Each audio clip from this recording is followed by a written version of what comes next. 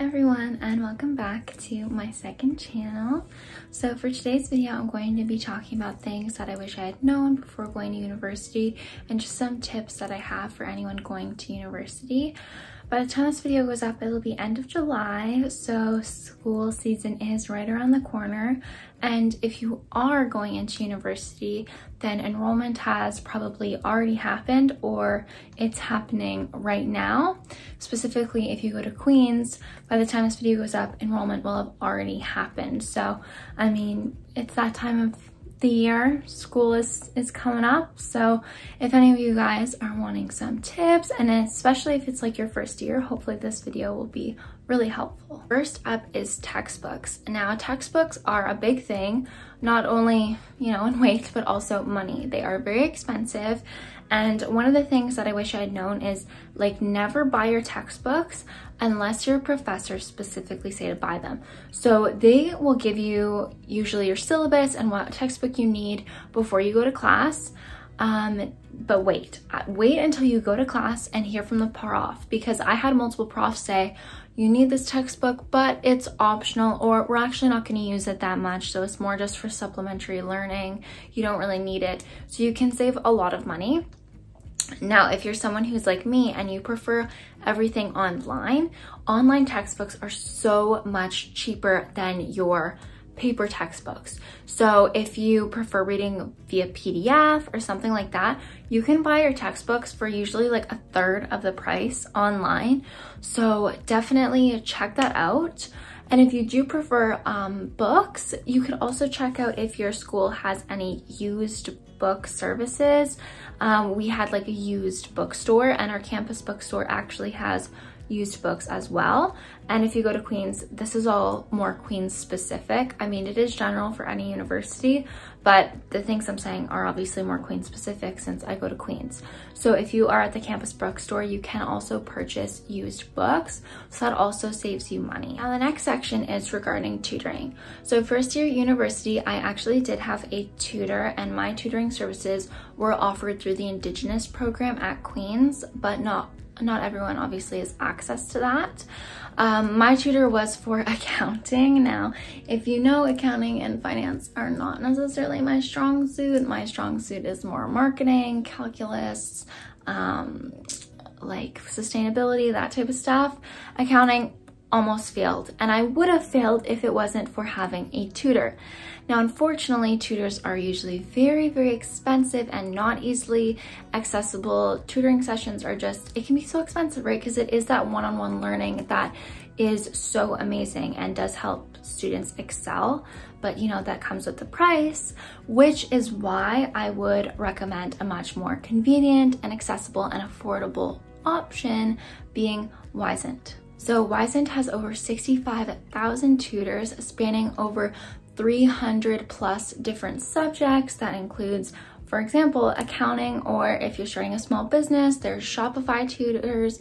There are so many different tutors, history, English, math, whatever you need. And there are different levels. So if you are in high school, university, like college, adult, they have those categories, so you can pick a tutor that is specific to your learning level and what you're looking for based on your curriculum and stuff like that. What you have to do is pick the subject that you're interested in. For example, you could do math, and then it'll recommend tutors, and you can pick a tutor. They'll give like little disclaimers about themselves, and you can read through the reviews and everything. Pick a tutor, message with them to make sure it's the right fit, and then you can schedule a tutoring session, and you only have to pay after, and you only have to pay for the time that you need it. So I actually had an hour tutoring session with an amazing tutor through Wisent, and I searched up Photoshop for my subject category, and I messaged a few people, found the best fit for me, and I had my session actually yesterday, and it was really, really amazing. I loved it. It was so neat because it was like having someone right there walking me through it all. And if you're someone like me who really needs that like kind of hands-on learning, like you need someone guiding you every step of the way before you can like get into it yourself, then it was perfect for me. Like, this tutor was amazing. So in Photoshop, I learned how to do masking and creating patterns for my clothing line, which, I mean, that was so cool. I'll include some clips, but I was like absolutely shocked, and she could tell like I was so excited on the call because you could just like change the whole color of the bikini. Anyways, it was so cool. So I mean, if you are looking for some one-on-one tutoring that is affordable, accessible, convenient, and I mean, it was fun. Like, I had so much fun learning, especially in that format, then definitely check out Wyzant. And if you click on the link in the description box, you can get $25 off your first tutoring session. So be sure to check it out. I think it's really amazing for anyone going into university. Hopefully you guys check it out. I think it's a really great resource for anyone, really just anyone, high school, university, whichever. So be sure to check it out. And thank you, Wyzant, for sponsoring today's video. So next up, I made a little list of some things that I wish I had known, or things that you might need for your dorm and stuff. So my must-haves in my dorm were a fan. It is going to be so hot in there. You will need a fan. So be sure to get one of those. Mine was always running, even in the winter, because they cranked the heat there. You'll want a mini fridge, maybe. My dorm didn't come with a mini fridge, so I did have to buy one. And something that I wish I had known was the meal plans, specifically at Queen's, did not have many vegan, vegetarian options. At the time, I was only vegetarian. I did try to go vegan for a couple weeks, but I had to give up because the meal plans were that bad. It was so gross. I remember one time they served me a plate with mushrooms and tomatoes and balsamic vinegar, just that. And the chef just like was like, here you go. And I was like, you know that is not a proper meal. Mushrooms and tomatoes and balsamic vinegar, where is the food? Where is the food? So I wish I had known that the meal plans wouldn't be very like inclusive and catered to all like dietary sections. So yeah, I did spend a lot of money at the grocery store and using my mini fridge because I mean, I obviously wanted to buy food that I would actually eat. So definitely get a mini fridge, or just make sure that the meal plans are suitable for you. Okay, and so in terms of other things, I did have a shower caddy, shower shoes. I had communal washrooms. I would also recommend VI Poo, which is like a little spray that you spritz in the toilet before you go to the washroom. And I mean, I loved it, especially having communal washrooms. It just made me feel more secure. I mean, I know that everyone goes to the washroom, but I liked having it so that at least it smelled a little bit better in there. So I would recommend that. Definitely get shower shoes, definitely get a shower caddy, all of that stuff that can like drain out water too. Like, make sure your shower caddy has holes in it. Shower shoes too. You can get shower shoes with holes in them too, I think off of just like Amazon or something, but I just had flip-flops. What else? Oh, now my dorm didn't have Wi-Fi. I had to buy my own Wi-Fi router. So check into that, see if your dorm or your school does have Wi-Fi in the dorms, because I didn't need my own Wi-Fi router. And also I needed my own printer. Sometimes assignments they would want physical copies of, or if you're someone who likes to print out your notes or things like that, obviously a printer is necessary. And printing at the library can just be like a pain in the butt. You also have to pay for it, so it's kind of nice having one in your dorm. But what I would do is, I had a single dorm. If you have a shared dorm, like if you have a roommate or maybe a couple roommates, talk about getting a group printer, because I don't think necessarily everyone needs a printer. Like, honestly, sometimes my printer wouldn't work, and then I would use my friends and we would like share ink, because I had also ink for my printer, so I would, you know, take over a cartridge. So it was just like we were mostly using one printer anyways and just like paying for the ink. So I would definitely look into that. Like, ask your roommates if they do want a printer to just like go in on one together, so you don't have 3 printers, because it's also not necessary and you'll save money that way anyways. And the odds of you needing to print something at the exact same time that that person does, slim to none, right? Now, if you are like me and you are a chronic overpacker, this is for you. Only pack the clothes you're gonna wear. definitely pack those pieces that are gonna make you feel like yourself, feel comfortable. I mean, you're in a new place, meeting new people, you wanna feel like yourself. I overpacked way so much. There were so many clothes there that I never wore, and packing everything to come home was just a pain in the butt. So definitely only bring the clothes that you know you're gonna wear. Like if you haven't worn a shirt for a year and you're packing it to go there, maybe don't. I don't know.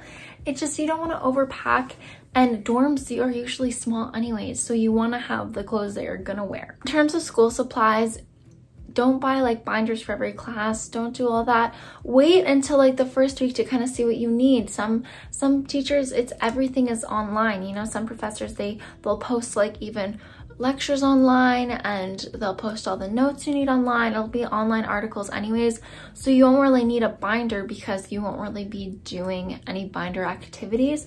But if you're someone who handwrites all their notes, then I mean, of course, to each their own. I was just not that person.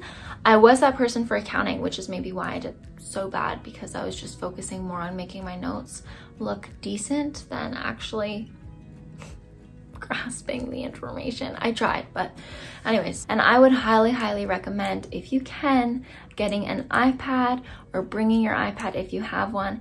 My iPad was a lifesaver. Loved it, because I would take notes on my iPad. I would be able to draw all my economics graphs on my iPad, do to-do lists, doodle anything. My iPad, loved it. You can even download the slides on your iPad and draw on them as the professor's going through the slides. So, I mean, if you can save up for an iPad, if you can enter raffles to win an iPad, if you can ask for one for Christmas or your birthday or something, definitely recommend it, because it is really helpful. It is not the end all be all, don't get me wrong. I didn't get my iPad until second or third year university.